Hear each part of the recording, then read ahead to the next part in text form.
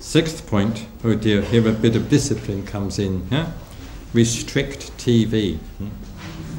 Some of you may remember that I think it was the very first of my latest set of 15 points for order members was restrict input.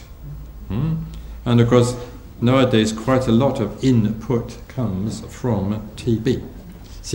There's a big debate going on, as of course you all know, as to what extent films involving violence, which are shown on TV, are responsible for juvenile violence and even for juvenile delinquency. Well, some experts say there's no real connection. Others say that there is. So it's very difficult for the layman to know what the true state of affairs is and whether there is or is not a causal connection between violence as seen on TV and violence in the home and in the street.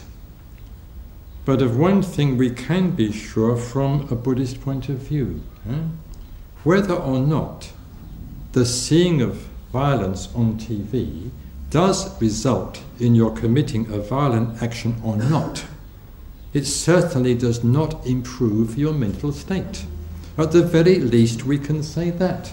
And if you spend several hours a week, or perhaps even a day, watching material which contains a large component of violence, well, what does that do to your mental state? Whether you're an adult or whether you're a more receptive and susceptible child. So even from that point of view, even from the point of view that your mind is even momentarily imbued with impressions of violence, even from that point of view alone, I think parents need to restrict the viewing, the TV viewing of their children. Some, of course, will say, well, children have rights. They've got a right to watch TV, whatever they like. Well, most of you know that I don't use myself the language of rights. I use the language of duties. And parents, I think, Buddhist parents especially, have a duty to restrict the TV viewing of their children.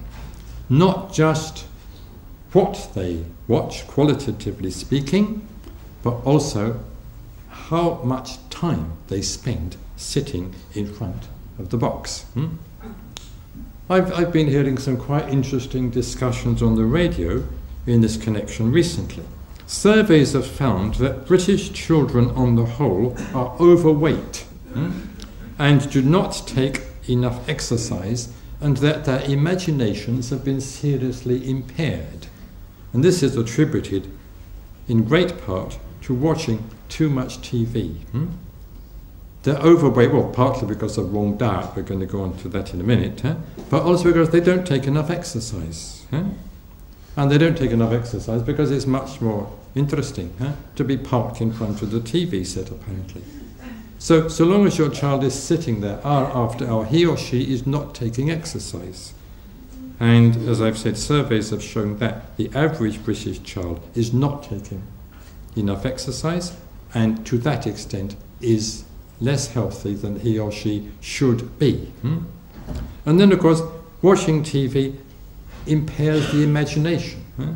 And tests have been conducted on school-going children which show that this is the case, because watching TV, you're taking in all the time. You're not using your mind, you're not using your imagination. So excessive watching of TV is not good for the child, and probably not for the adult either, from that point of view. So, restrict TV. I know it's going to be difficult. I know that. I remember the case of a woman order member whose children felt deprived because she didn't have a TV set in the house. And in the end, she had to give in to their persistent pressure because they felt so deprived and so different from all the other children at school who were able to talk about this program and that program, and they weren't able to join in the discussion because their mother didn't allow a TV set in the house. In the end, she had to allow it, quite reluctantly. Though I do believe she managed to restrict their viewing to some extent. So I know the pressures that are at work, but nonetheless, I think parents need to take a firm line and definitely restrict the TV viewing of their children. Not only restrict it qualitatively, but restrict the amount of time that children sit, inertly, just goggling at the box.